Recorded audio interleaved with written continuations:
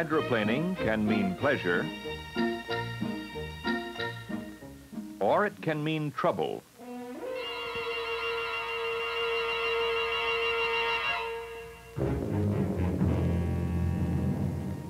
Hydroplaning keeps water skis on top and can lift aircraft tires off the runway.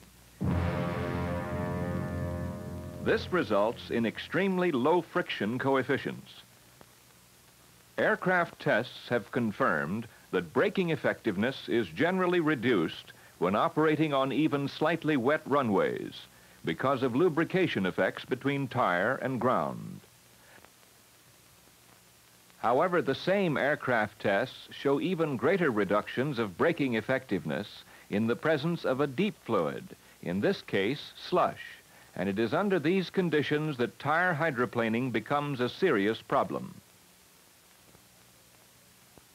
The NASA Langley Research Center has for some time conducted research on this problem, initially with a small wheel and belt arrangement, but more recently at one of its facilities called the Landing Loads Track. The test carriage at this facility can be catapulted by a water jet to speeds in excess of 100 knots.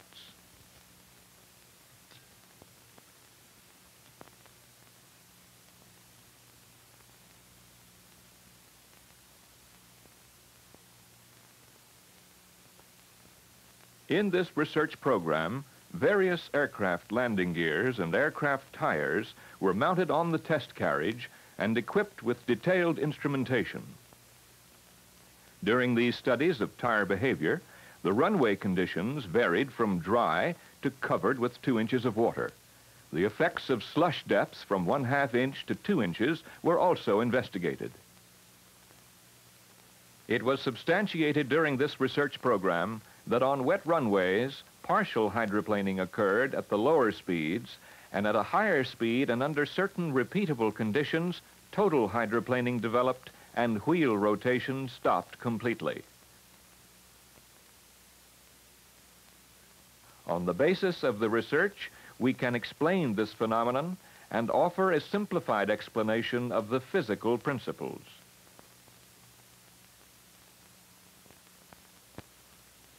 On a standing tire, the only force acting is the ground reaction caused by the weight or vertical load on the tire. For a rolling tire, the situation is more complex, since ground friction, tire deformation, and tire hysteresis are involved. Let us assume that the tire is rolling freely at a fixed forward speed on a dry runway. A rolling resistance force acts in a direction opposite to the motion of the tire and produces a moment on the tire in the accelerating or spin-up direction. To maintain a constant rolling velocity, this spin-up moment must be opposed by an equal spin-down moment, which is produced by a shift of the vertical ground reaction to a position ahead of the wheel axle centerline. The introduction of deep fluid on the runway complicates the picture further, since additional drag on the tire is produced when the fluid is displaced from the wheel path.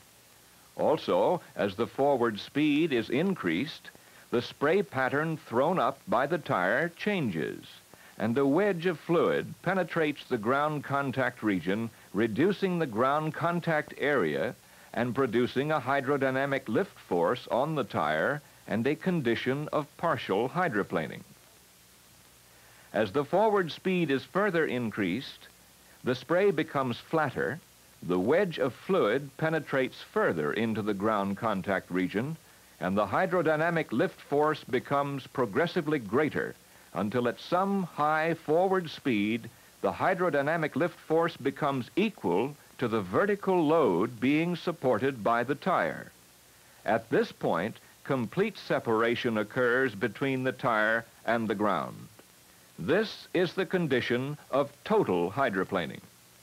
Under this condition, ground frictional forces causing spin-up are reduced, since large shear forces cannot be developed in a fluid, and the predominating spin-down moment tends to stop wheel rotation. With further increases in speed beyond total hydroplaning, a large reduction in fluid drag force develops because the tire rides up out of the fluid and hydroplanes along the fluid surface. Directional stability and braking effectiveness of the tire are therefore progressively reduced through partial hydroplaning conditions and nearly vanish at total hydroplaning speeds. The Federal Aviation Agency has conducted tests of an aircraft in an artificial slush bed, which strikingly demonstrated a loss in directional stability and control due to tire hydroplaning. In this free-rolling test, the airplane entered the slush bed at 120 knots, and a crosswind component of 9 knots induced a yaw which could not be corrected by the pilot until exit from the slush bed. With regard to braking effectiveness, large reductions were observed on the aircraft and at the track at the higher speeds in deep fluid. When wheel rotation stops under total hydroplaning conditions, the futility of applying brakes is obvious. Not so obvious, however, is the reduced braking effectiveness that exists under partial hydroplaning conditions. Analysis of the results of this research program indicated that, surprisingly, changing the weight carried by the tire appears to have little effect on the speed at which total hydroplaning occurs. As the weight on the tire changes, the footprint area changes, so that the ratio of weight to area remains constant, and this ratio is essentially the tire inflation pressure. It is this pressure which the hydrodynamic lift pressure must equal over the entire footprint area for total hydroplaning to occur. The relation between forward speed and tire inflation pressure, the two major factors involved in tire hydroplaning, was studied in controlled tests at the track. With identical vertical load and fluid depth on the runway, the total hydroplaning velocity, as manifested by a decrease in wheel RPM and a leveling off of fluid drag, was, for a tire pressure of 25 pounds per square inch, about 45 knots. For 50 pounds per square inch, about 63 knots. And for 75 pounds per square inch, about 78 knots.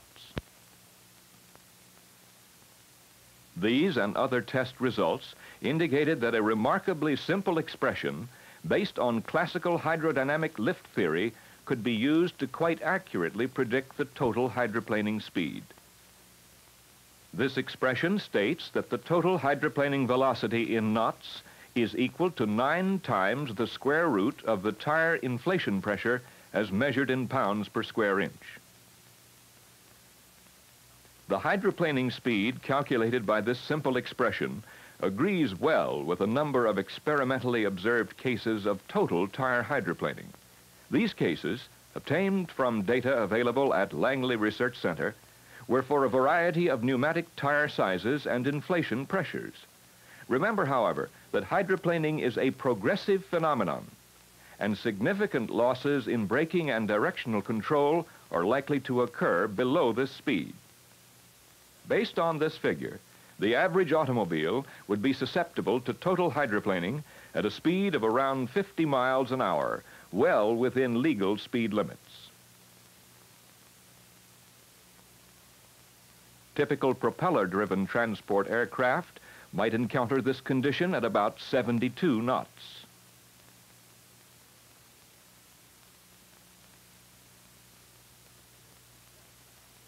Typical jet transport aircraft might come under the influence of hydroplaning at speeds of 100 knots.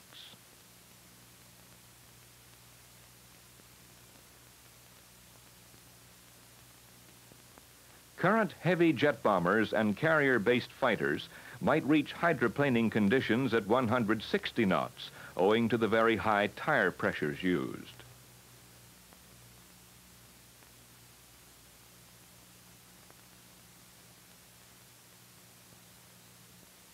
While hydroplaning is a deep fluid phenomenon, the actual depth of fluid required is not well defined and depends on runway characteristics and tire tread design.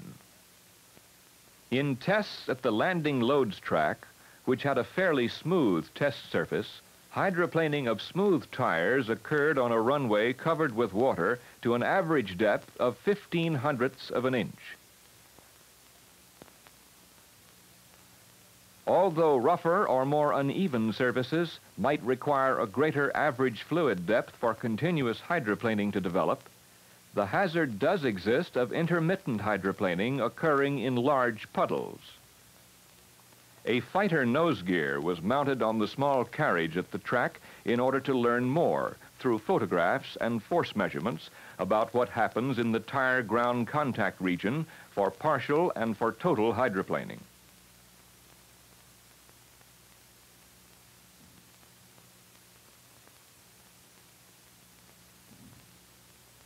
Action of water in the footprint area was recorded by a high-speed camera mounted beneath a glass plate in the runway as the tire passed overhead.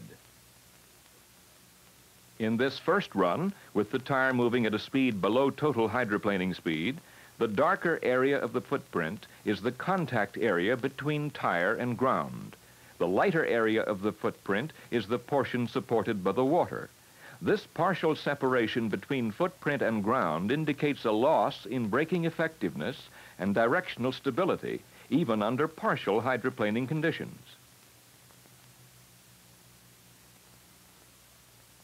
In this run, with the tire moving at a speed above total hydroplaning speed, the complete absence of a dark contact area indicates complete separation between tire and ground, with the entire footprint area now being supported by the water.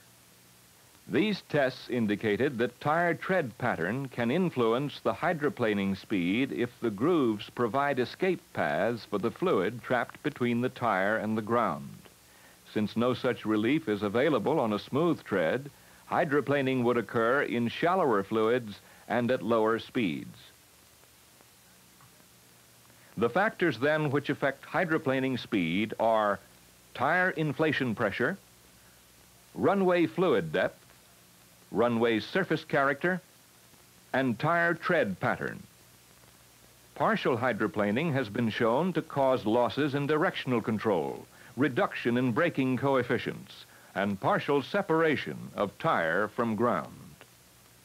Total hydroplaning can result in complete separation of tire from ground, a reduction in fluid drag, a change in spray pattern, possible wheel spin down, and further reductions in directional control and braking effectiveness. The loss of braking effectiveness in shallow fluid depths, or the greater loss under tire hydroplaning conditions in the deeper fluids, can result in far longer stopping distances for wet than for dry runways.